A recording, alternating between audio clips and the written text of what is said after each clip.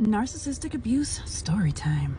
Shortly after my ex and I got married, I noticed that he stopped complimenting me and stopped really wanting to touch me, be around me, see me, sleep with me, anything really. It's called the devaluation phase, but I didn't know that yet. About 3 or 4 months into my pregnancy, I asked him pretty specifically why he didn't want to touch me. He said, "I'm just not very attracted to you while you're pregnant." Which was kind of fucked up because he never told me that before we got pregnant. I was really hurt. I cried about it for a very long time because I knew while I was basically super horny in the pregnancy that I still had literally 6 months left for him to not touch me nor be attracted to me or compliment me and then dog whistle me when I would say, "Hey, can you touch me, hug me, kiss me, give me a compliment?" Basically, it's like knowing you're about to go through hell, which sometimes is worse than the hell that you go through, just anticipating it. Not only that, but he was living in a different state more than half the time because he was working and commuting back and forth. So when I was about 5 or 6 months pregnant, I noticed some of his behavior was really weird and I got suspicious and started looking at shit.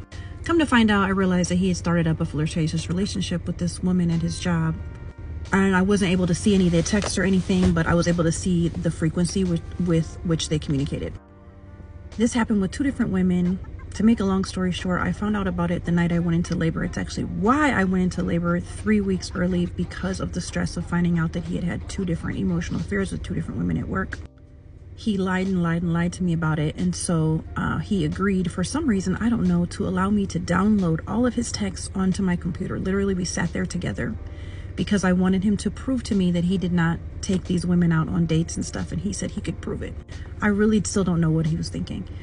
So I found out, of course, that night while we were downloading it onto my computer, the app we were using downloaded a PDF of all of his texts that he had ever used on that phone for like the past 1.5 years. Yeah, neither of us knew that was going to happen. So I was able to find out that one of the women who he'd had an emotional affair with was pregnant.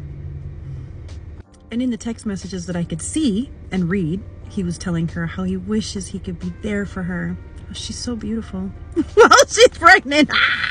I'm only laughing now because it's been 3 or 4 years since this happened, but it was incredibly, deeply, wildly, excruciatingly painful to read and to see after he devalued me and made me feel like shit on a goddamn stick as a pregnant woman, while I felt actually pretty fucking beautiful, sadly enough.